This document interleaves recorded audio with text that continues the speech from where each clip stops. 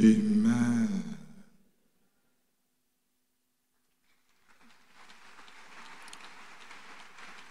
Praise the Lord. You have heard others' testimony. You are the next person to testify. Shall we rise up on our feet?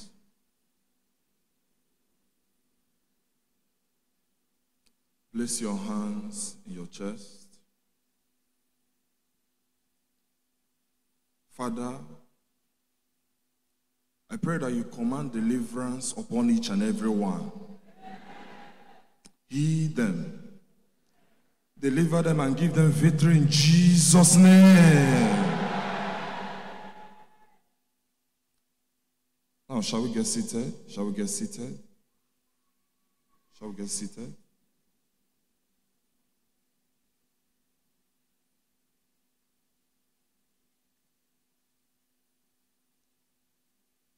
Shall we open our Bible to the book of Deuteronomy chapter 9, verse 1?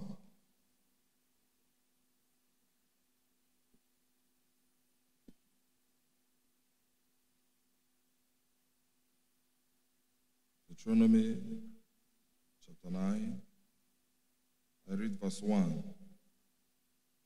Hear, O Israel, thou art to go pass over Jordan this day, to go in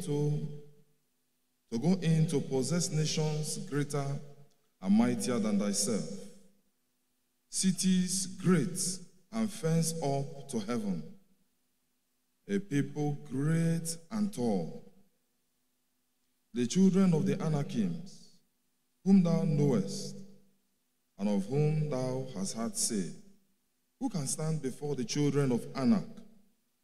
Understand therefore this day that the Lord thy God is he which goeth before thee as a consuming fire. He shall destroy them. He shall bring them down before thy face. So shalt thou drive them out and destroy them quickly, as the Lord has said unto thee. In Matthew chapter 3, verse 1. Matthew chapter 3, I read verse 1. And it reads, in those days came John the Baptist, preaching in the wilderness of Judea, and saying, repent ye, for the kingdom of heaven is at hand. For this is he that was spoken of by the prophet Isaiah, saying, the voice of one crying in the wilderness, prepare ye the way of the Lord, make his path straight. If you go to Joshua chapter 3, verse 5. Joshua chapter 3, I read verse 5. And Joshua said unto the people, sanctify yourselves, for tomorrow the Lord will do wonders among you. So from these verses, we are taking our topic, announcing the great event. Announcing the great event. Whenever a great event is coming, those who are in charge over the event will begin to announce it. And as well, what shall happen in such event or occasion. Like if you go to the book of Luke chapter 14, verse 6. Luke chapter 14. And I read verse 16. Then said he unto him, a certain man made a great supper and bade many, and sent his servant at supper time to say to them that you are bidding, come, for all things are now ready. So, something good is about to happen in our midst. Come the 11th and 12th of June, titled, And the Enemies Submitted. So God is set, and all our enemies shall submit in Jesus' name. I say your enemies shall submit. Our enemies shall submit. If you believe it, can I hear you shout a louder amen? All the enemies who have troubled you and your family must submit.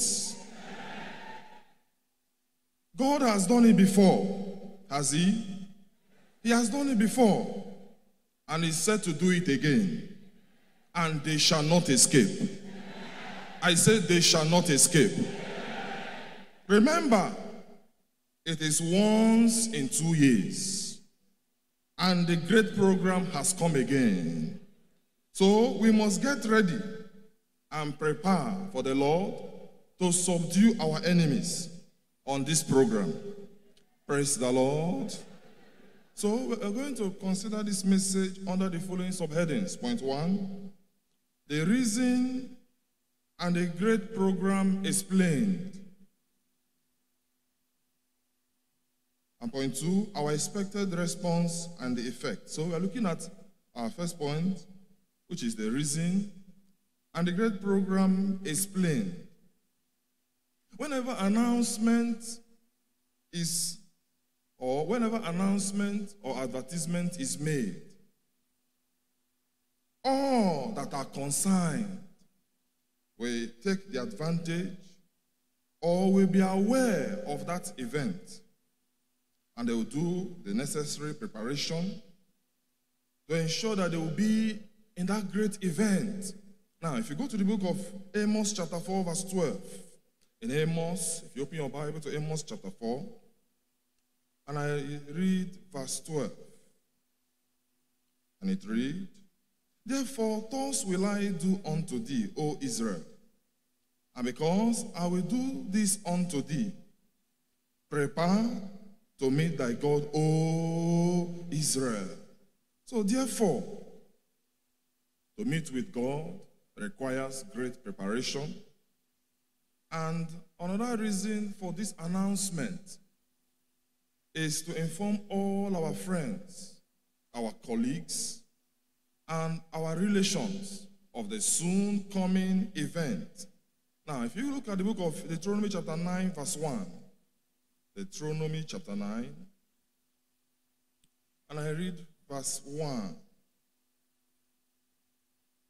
and it reads, hear, O Israel, thou art to pass over Jordan this day, to go in to possess nation greater and mightier than thyself, cities great and fenced up to heaven, a people great and tall, the children of the Anakims, whom thou knowest, and of whom thou hast heard say, who can stand before the children of Anak? Understand therefore this day that the Lord thy God is he which goeth over before thee as a consuming fire. He shall destroy them. He shall bring them down before thy face. So shalt thou drive them out and destroy them quickly, as the Lord has said unto thee. So you can see in this time, the announcement was given to the people, which is, hear, O Israel, of what the Lord is about to do. And so, all I want us to understand is that our program and the enemy submitted, which take place in this church once in 2 years, is at hand. Come 11 and 12 of June 2022. And I want to let you know, this program is one of the greatest programs in choosing, where impossibilities are made possible, where unbreakable yokes are broken, where all the enemies confronting us submit, and everyone goes home rejoicing. Praise the Lord. So I want you to know, it is your turn for your enemies to submit. Do you believe it? I say it is your turn for your enemies to submit. If you believe it, can I hear you say amen? This takes us to our second point, our expected response and the effect. Everyone is expected to take advantage of this announcement today and be aware of the great event and began to prepare ourselves in purity and in absolute righteousness. If you look at the book of Amos chapter 4 verse 12, in Amos chapter 4, if you look at Amos chapter 4, and I read verse 12,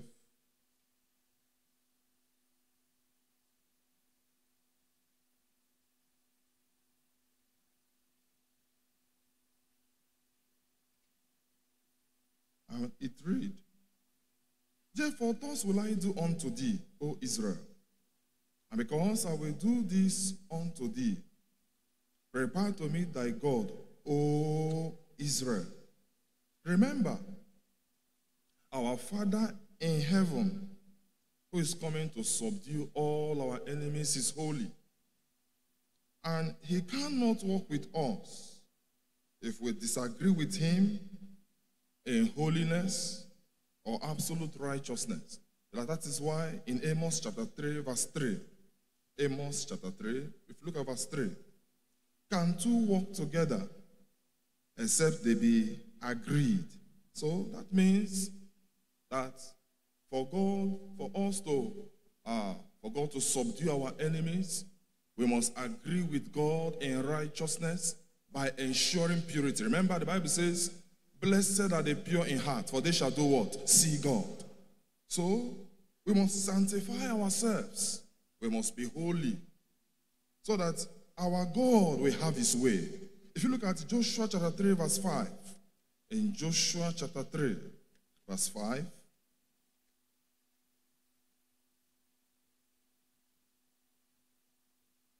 and it reads, and Joshua said unto the people, sanctify yourselves, for tomorrow the Lord will do wonders among you. So you can see the charge that Joshua gave to the people of Israel to sanctify themselves because of what the Lord is about to do in their midst. That if you go to the book of Matthew, Exodus chapter 19, verse 10, Exodus chapter 19, and I read verse 10. And the Lord said unto Moses, go unto the people and sanctify them today and tomorrow, and let them wash their clothes and be ready against the third day. For the third day the Lord will come down in the sight of all the people upon Mount Sinai. Praise the Lord. So you can see that the charge was for them to prepare themselves by cleansing themselves because of what the Lord is about to do. If you go to the book of Hebrews chapter 12, verse 14, in Hebrews chapter 12, and I read verse 14. Hebrews chapter 12.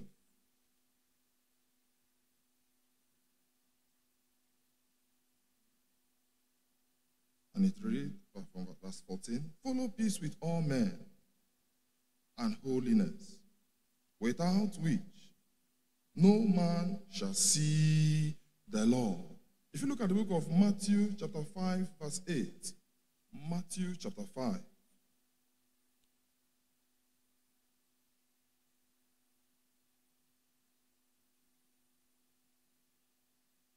And I read verse 8. Blessed are the pure in heart, for they shall see God. So, my brethren, I want to let you know, as we ensure purity, come 11 and 12, I want to let you know we shall see God. God will come and he will make our enemies to submit in Jesus' name. In the book of 1 Thessalonians chapter 5, verse 23, 1 Thessalonians chapter 5,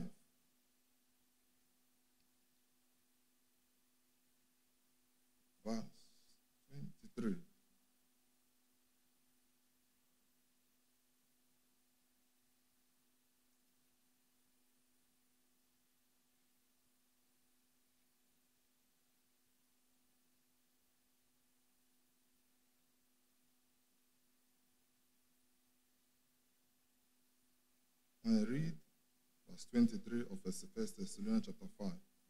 And the very God of peace sanctify you wholly. And I pray God, your whole spirit and soul and body be preserved blameless unto the coming of our Lord Jesus Christ. In 1 Peter chapter 1, verse 15. 1 Peter chapter 1. Reading from verse 15.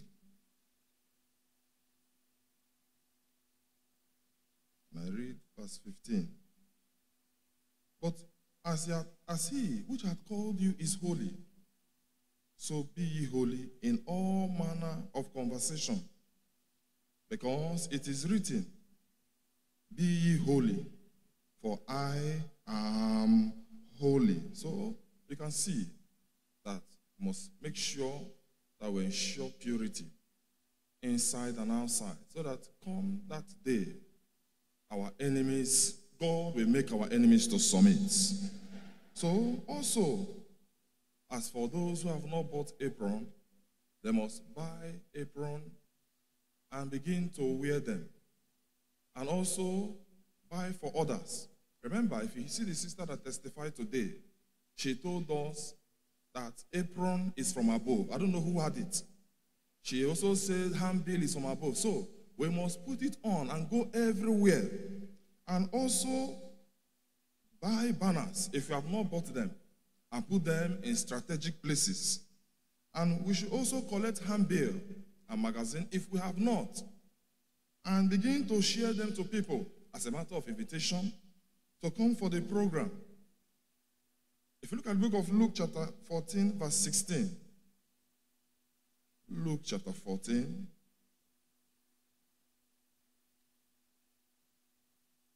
and I read verse 16.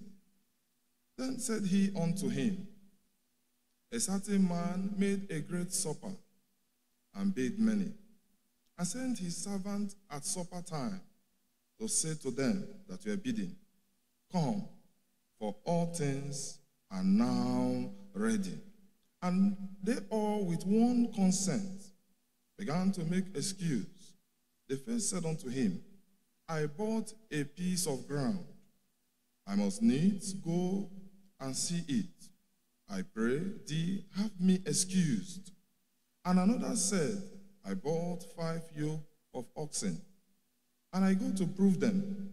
I pray thee, have me excused. And another said, I have married a wife, and therefore I cannot come. So that servant came and shewed his lord this thing. Then the master of the house, being angry, said to his servant, go out quickly into the streets and lanes of the city, and bring in hither the poor, and the maimed, and the halt, and the blind. And the servant said, Lord, it is done as thou hast commanded, and yet there is room. And the Lord said unto the servant, go out into the highways and hedges, and compel them to come in, that my house may be filled. So you can see the charge to, when they began to, the servant came back and was telling the master that some were giving excuse. He said, go out, compel them to come. So we must compel everyone to come. We must, begin to preach and begin to evangelize. And if you have been doing it, let us do it more. Be it from boss to boss evangelism, be it from market to market, from street to street evangelism. Let us all be involved in it. And as I said, if you have been doing it, let us do it more because of the great program that is coming. And also, we should go for morning and afternoon and evening cry. And if we have been doing it, let us intensify our effort.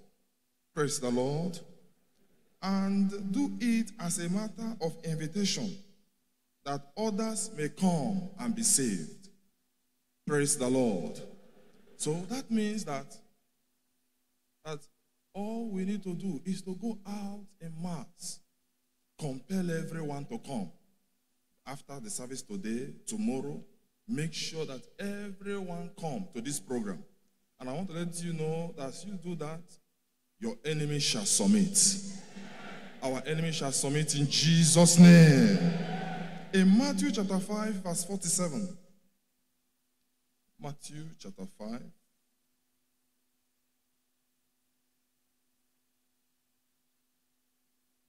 And I read verse 47. And if you salute your brethren only, what do ye more than others? Do not even the publicans so? If you go to Revelation chapter 22, verse 17.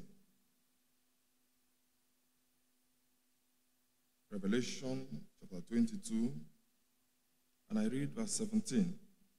And the Spirit and the bride say, Come.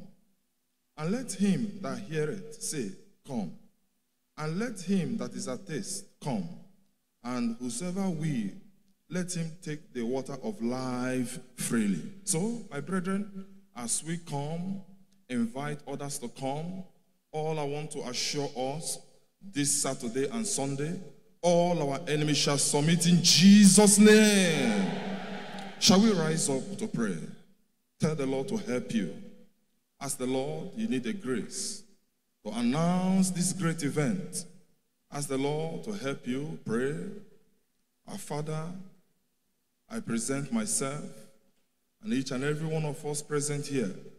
We're asking, oh God, for the grace to announce the great event, to go out, invite others to come. Oh God, we depend on you. Father, for our sufficiency, for our sufficiency is of thee, O God. We ask, Lord, strengthen us, quicken us. Father, O God, respond to this message. We are asking, give every one of us the grace. Lord, we pray, help each and every one of us. Father, we depend on you. Oh Lord, my Father, I depend on you. I ask for the grace. Ask, help us to respond to this message. Oh God, as you have instructed us. Father, have your way, oh God. In Jesus' powerful name, we have prayed. Begin to tell the Lord what you want him to do for you. I want you to begin to tell the Lord to do this, to visit you. Begin to present all your needs before him. Ask him, Father, visit me. Lord, bless me. Father, heal me. Lord, deliver me. Father, fight for me. Begin to present all your supplications. Our Father, Lord, I pray for every request being presented. I pray, Father, intervene, visit everyone. Oh God, remember us. Father, I pray, oh God, grant all our needs according to your riches in glory by Christ Jesus. I pray, Father, bless us, oh God. I pray every, oh God, request the brethren are presenting before you, oh Father. In the name of Jesus, I pray let the request be granted. For it is written, casting all our care unto you, for you care for us. Lord, we pray, oh God, all our supplications, all our needs, all our requests. I pray, Father, we are bringing before you. I pray, Lord, let answers be granted to them, oh God. I pray, Father, intervene, oh God, by your power. In Jesus' mighty name, we have prayed. Now I'm praying for you. Almighty Father, I pray for all our needs. You have asked us to ask, and it shall be given to us. Father, as we have, oh God, asked you, present all our needs before you. I pray let our needs be granted in Jesus' name. Lord, I pray heal the sick. Deliver the oppressed. Oh God, make a way where there seems to be no way for them in Jesus' name. In Jesus' powerful name, we have prayed. You are blessed.